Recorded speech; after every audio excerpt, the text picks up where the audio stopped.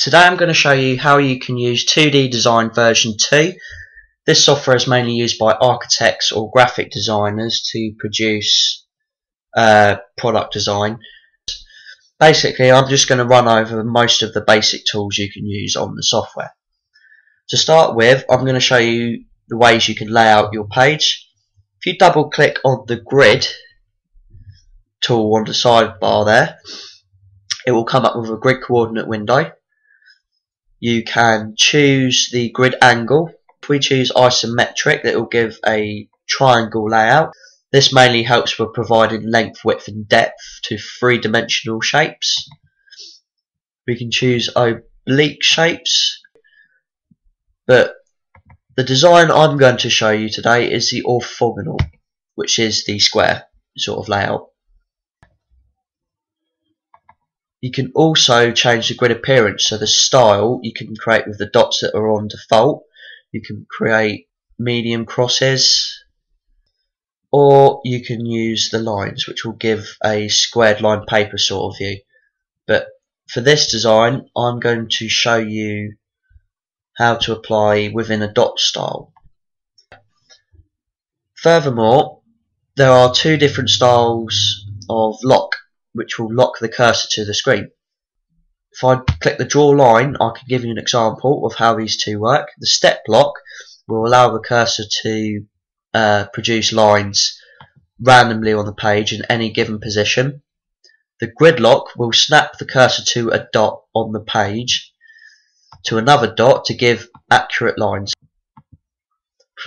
Preferably the grid lock is the most accurate lock of all. So we'll stick with the grid lock. Now I'm going to show you how you can produce circles. If you click the left mouse button, drag the cursor away from the original point, and the circle size increases. The closer we make the cursor to the origin, the smaller the circle, and the further away the cursor, the bigger the circle. So we're just going to make a medium sized circle and click the left mouse button to secure that location. You can produce different size circles that intersect the original circle, of course, and you can just mess around with that really and produce different size circles. Next, I'm going to show you how you can produce arcs, which give you curves and bends pretty much. For this, you can just drag a line down, click the left mouse button and drag the cursor to develop a curve of your choice. So I'm going to make a curve, say like that, and I'm also going to make another curve on the end here. So if you produce a curve, say like this, I can pretty much make a jigsaw puzzle style of shape. So we can just connect them up, and you can see that it's produced a regular shape. The shapes tool allows you to produce box shapes such as squares and rectangles.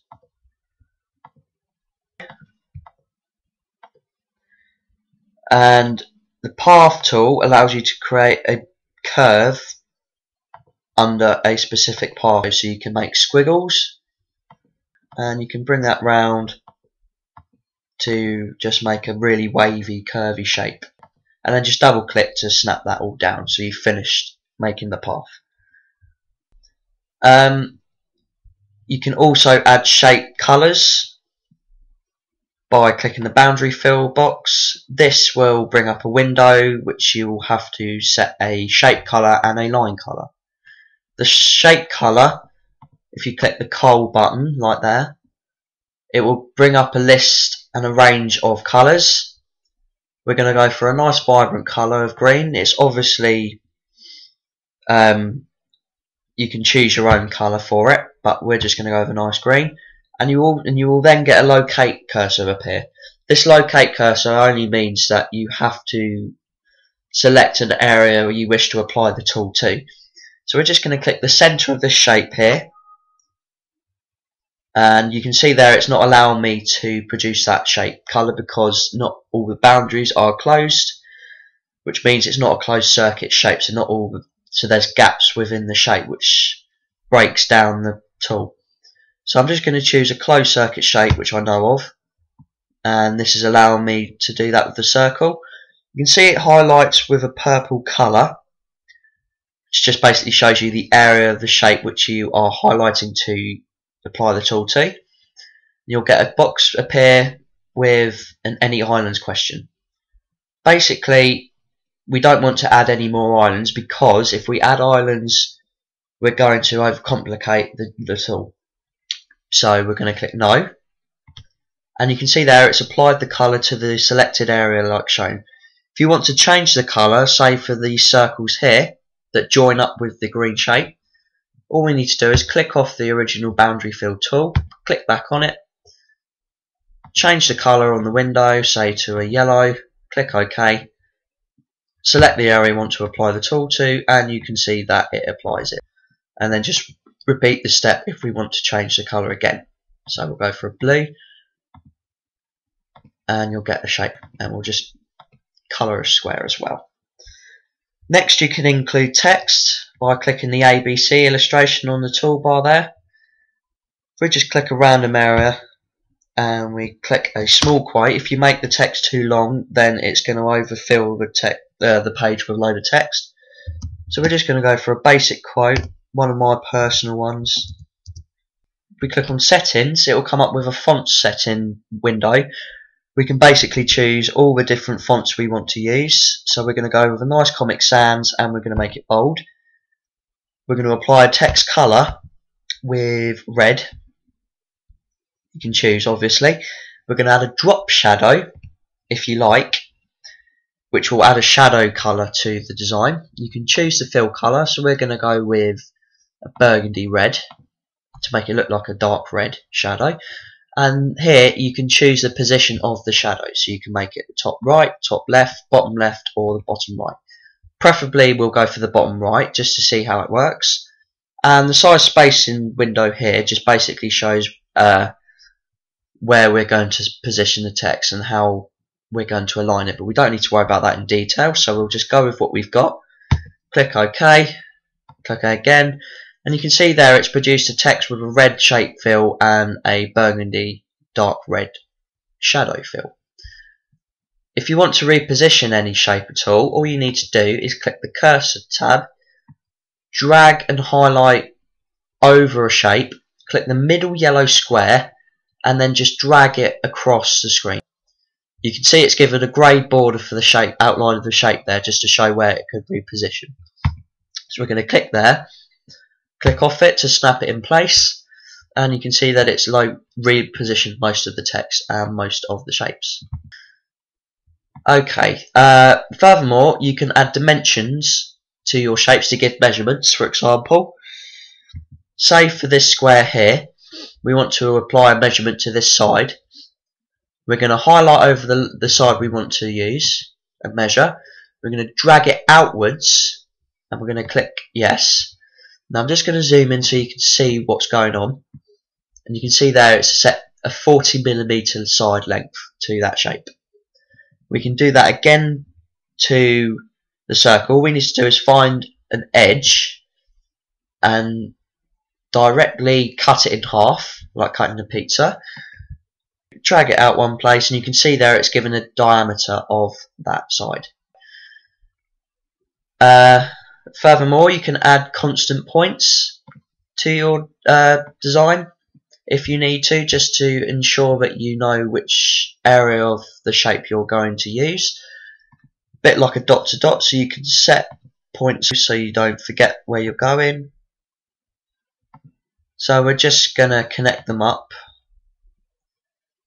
Just gives you an outline as to where to position your line.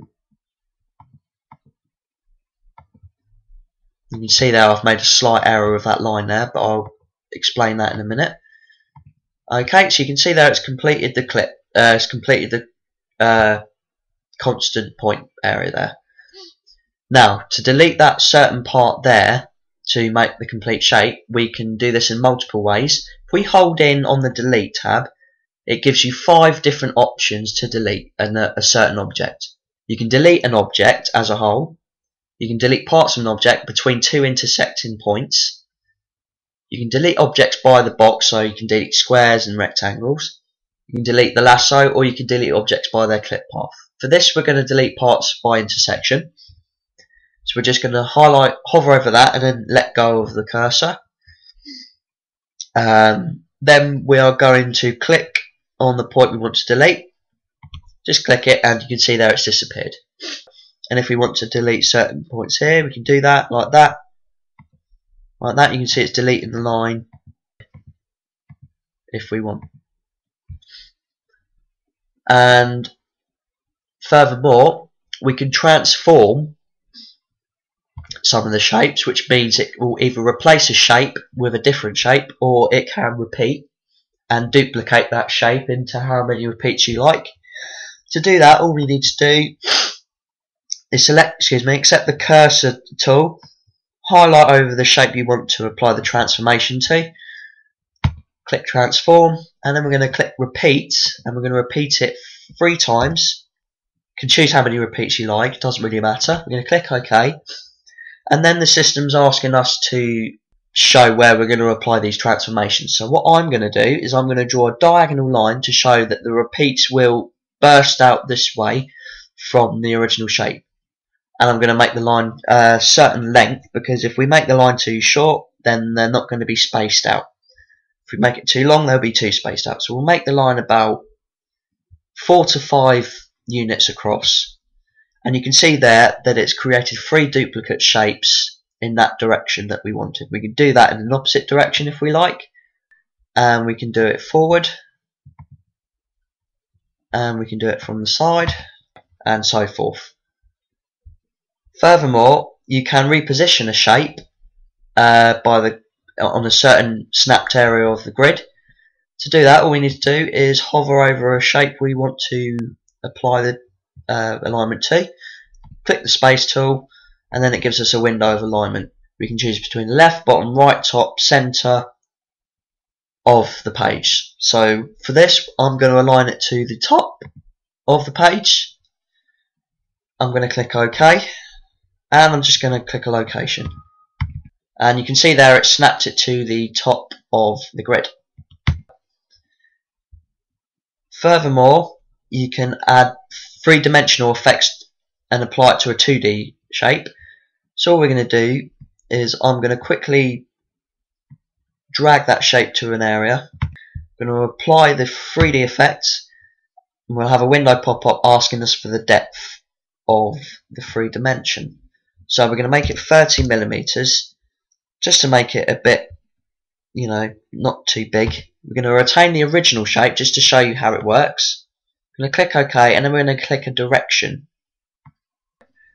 So you can see there that it's applied a 3-dimensional shape towards the 2D shape. You can see the same length and width of the original 2-dimensional shape.